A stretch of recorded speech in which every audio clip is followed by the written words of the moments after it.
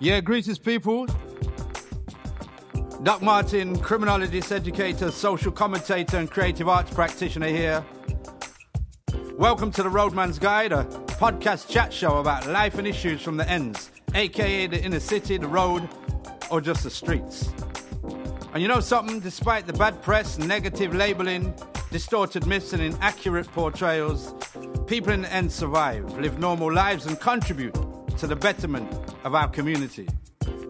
This is down to positive, strong-willed and self-determined individuals, groups and organisations who work tirelessly to make the community a better place, where there's hope, optimism and, more importantly, a sense of belonging.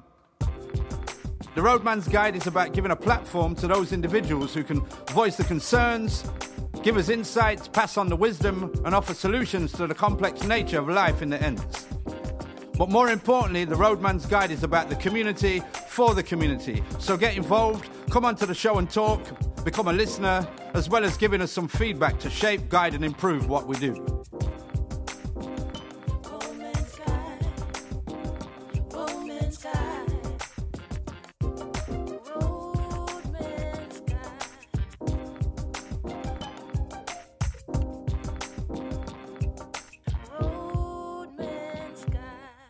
Yeah, greetings people.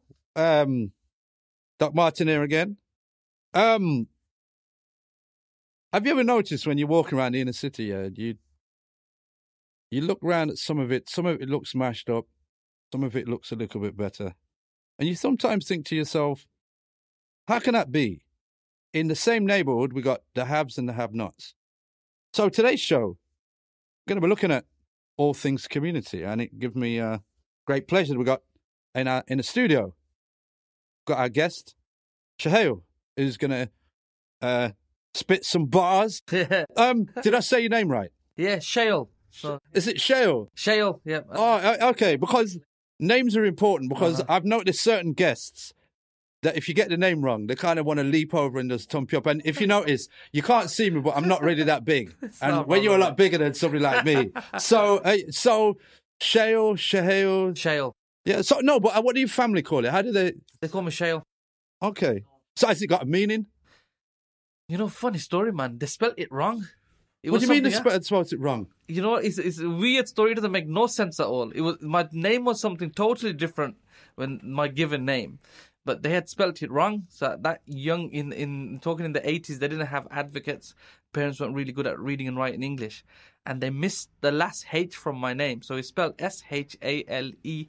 So in school they dropped the last H. So it was meant to be Saleh. Yeah, but it stuck with Shale, and it just makes no sense. Well, you know something, I'm glad you started that, because before we get into any of these issues yet, for people listening, tell us a little bit about who you are. Talk a bit about growing up. So yeah, we've 4 generations in Lazals. So my grandfather, came in as a ship merchant. My father came when he was about 12 years old from Bangladesh. I was born in Lazals. I still live in the same house I was born in. So we came through, we were a close-knit family. There was 4 brothers, 4 sisters. We lived in a 2-bedroom house. Like a typical Asian family, we brought the house next door. Well, you know what's interesting when people say typical Asian family? Because, I'm nearly 60, and I remember the first time I encountered people from Bangladesh. Yeah. And my knowledge in the early years that people from Bangladesh had a very tough time. So when we say typical, would you honestly say that the experience of your 4 generations coming in was typical? No, typical in terms of we were large families, that people kind of identify. But the royal family's large. Yeah. But, generally people still say that a typical Asian family is a family that lives in a small house. There's a fair few of them. So how many brothers and sisters you got? So there's 8 of us, 4 brothers, 4 sisters. Where do you fit in that? I'm number 3 in the 3. So just describe growing up. Did you get? It's crazy, man. It's crazy. Like you could imagine, we were eating toes and feet for breakfast when we were waking up. We were all cramped in one bedroom. But, I would not change anything. We had 2 rooms. One room, there was all us brothers. And we had this little box room. We made it into a room. My sister stayed there because she was 1 year younger than me. And then my mom and dad lived in a room with 4 of the little siblings. But, and for my teenage years, downstairs living room was my bedroom. But people always ask, I wouldn't change a single thing. Why is family important to you?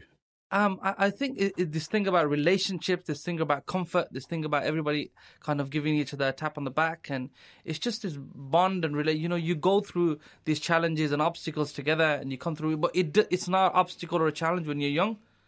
So this thing about overcrowdedness is massive now. Oh, we're in overcrowded houses, but when you're living in it at that age, it was never an issue or a problem for us. We never thought I need my own room. It's just part and parcel of growing up. Well, that kind of leads on neatly then, because obviously when you get lots of families, it makes the community. Yeah. So describe when you was growing up, the early years of being a Bangladeshi family in amongst working class white families, in amongst African Caribbean families. Describe a little bit about how you started to experience community when you was growing up. I think my earliest memory would probably be things burning during the 85 riots. And I could remember that, I could remember a car flipped over. And I can remember growing up, we couldn't come past, there's Villa Cross, that was our barrier. And then you came to past where Sakib's is now. They had 2 pubs on the corner. That was a barrier because people wouldn't walk past it because people would congregate in pubs and they'll take up the whole space on the roads and this and that. And I can remember growing up, about 8-9-year-old, and that was our boundaries that we were restricted to. And I can remember my road was full of working class white families. And then I could just remember slowly, they all just moved. And I still don't know why, I could just remember one by one, all the families just moved slowly. So my house next door to me that we brought eventually was empty. Growing up about 15 years, we lived next to a petrol station that was derelict. There was nothing there. And how did that impact? In terms of your formative years, yeah, was that your introduction to like segregation? What was that an introduction to? I don't know, when I look back at it, and even at that time, living in that moment, it was it was a really nasty place, in terms of how you viewed it. The area looked... So if you looked I came out of my house and there was a telephone box and there was always needles and this and that outside. And there was always a fag button and there was a derelict, big, massive petrol station which was empty for years. The next door neighbour's house, it was empty. So there was nothing around us. And I can remember growing up just hanging on that street corner, Carpenter's Road. And that was it. That was life for us, But did you ever at any stage want to get out of that? Because you were saying you've got this tight-knit family, but... Yeah. Did the kind of strength of the family make you just see what was outside? That's just the way it is. Was there never a moment when you thought, I just want to leave? Yeah, that's weird. I would think that now that, at that age, growing up in that kind of neighborhood, I would think that I'd want to leave. But I never ever thought that, and I can't put a reason why. But it was just probably because we had everyone around us. So we had the friends. So we had a routine. We would go to school, come back from school, go to mosque, finish mosque at 6, half 6, come out, chill with the lads, the friends for a bit. And that was it. That was life for us. So in a way, you had a routine. Yeah, that's it. Regimental. What point did you start to get an awareness about the way that you engaged in the community? Because obviously you were growing up, you had an extended family. Where did you start to look at the community in terms of how you engage with it? So it was one of these things that, when you're young, I always thought that there's the thing about you wanted to be known. So in school, if you were a class clown, you were the geezer or whatever it was, you wanted to be known. So, and I always thought that, when I used to hang around in that street corner and people were walking and driving past and some of the people were really, really well known and people would stop and beep and this and that. And I thought, I want some of that. I want to be known. But there was 2 ways. I always thought there was 2 ways. There was the bad way where people will respect you because you're a drug dealer, you're this, you're that. Or there was actually the other way where you can just do good things. Well, let me just stop you there though. Why didn't you go the bad way? Or did you dabble? Did you ever? No, because my brother went to prison when we were really young, and I can remember when he went to prison. This is the first time ever I realized that he took the whole family with him, because they had stuck him somewhere 4 or 5 hour journey in the middle of Weymouth in Portland somewhere. And every Sunday we would go a 4-hour drive. And I'd realized that we were in with him because my mom and dad, and I would see how they would react. And it was this thing about Asian families, and people thought, okay. And at that time, he was one of the first Asian lads to go into prison. And it was a stigma kind of thing like, look at these lot, look at that. all that kind of thing. And I thought, oh my God. And it was quite embarrassing because I can remember the house being raided and everybody was around and talking about it. And I thought, you know what? This is not the life. Well, we'll talk a little bit about the transition that you made when you started to actually do stuff in the community. Talk a bit about the early days of that transition. Yeah, so, after leaving school, I went to, my parents sent me to Bangladesh to a boarding school for about 2 years. And I studied. What was that like? Awesome. That was probably the best moment of my life because I had studied it was like an orphanage. So the students that were with me, they had no homes, they had no parents. One guy who was next to me, and he had no sight. He was born without sight. But for them, they had enjoyed life. They were always there with a smile on their face. And that stuck with me forever, man. And I thought, wow, they've really and truly, in terms of things, they've got nothing. But, they're living. So would you say that going to Bangladesh kind of changed your values? 100%, because I lived with my grandfather. He used to be an old school educated Bangladeshi man. So he was a deeds writer, land registry and all of that. So he was educated. So he used to chuck me in the newspaper and say, this is how you're going to learn, read the newspaper and you learn how to read and write Bengali. We had never studied to learn, read and write Bengali. And he gave me these lessons and he would do these characteristics. And he was really well known, really well liked. Everybody liked him. I thought, I want to be like this guy. So he was my role model growing up. I said, this is the guy I want to be like, man. When you came back to England after coming from Bangladesh, did you... Because, a lot of us, part of my background's from the Caribbean. It took me ages to learn to speak like my father. When you came back from Bangladesh, did you kind of upset people by speaking in ways that they couldn't speak or understand? No, it was funny. People loved it because they couldn't speak the language. And there was a guy who all of a sudden was really fluent in the language and really sharp with the language. And they loved it. So I would go places, you say some things in Bengali. And it was one of them kind of... People actually for swear words in Bengali. Oh, yeah, no swear words. Everybody generally knows anyway.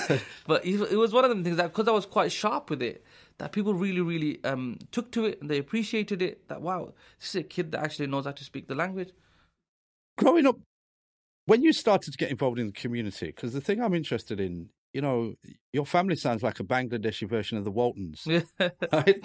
Which is a nice, wholesome, which is great. Yeah, man. During any of that time, did you ever experience racism, bullying based on your difference at that time? I think we were fortunate because at the time in the late 80s, so you had the crossover of Lozals and Newtown, which was the kind of the National Front were based there. So my brothers and all that, who was older than me, he used to tell me the stories about what they had been through. But I can remember, because there was patches of these white families that lived on our road, I can remember going to the park of school and they would have a dog called Rambo. And every time they seen us, Rambo killed. That's what I can remember, one of my fun memories of kind of growing up. And they would just set the dog on us all the time. So, when you look back on it, and I thought, at the time we didn't know why, but we were targeted obviously because of the colour of our skin. Well, just a fact. Yeah. In the southern states of America, Mississippi, Atlanta, Georgia, during the civil rights movement, dogs were specifically trained to bite and kill black people. But dogs have always been used to hunt prisoners down and stuff. So it's a kind of tradition that dogs have been used to hunt, not just rabbits and hares, people. So that tradition has been unbroken. So it's not just, it happened to you, but I'm just going to say that it happened for many, many years. Yeah. Connected to the community, and you started. What was your? Did you set up a business? No, I think my connection to the community was when I came back from Bangladesh and I was about 17, nearly 18, and all my friends at that time they had started to smoke weed and this and that, and they were going through the formative years as a teenager, and I was thinking, I missed out, man, because I had been away for 16 to 18, them 2 years, and they had been to college, made new friends, and I thought, I had missed out. So from about 17 to about 21, I was doing nothing. I was working at this job for a few months and that job a few months. I didn't really have a purpose until it was about 22, when I had fallen into the job by accident, really. So it wasn't something that I wanted to be a youth worker or this and that.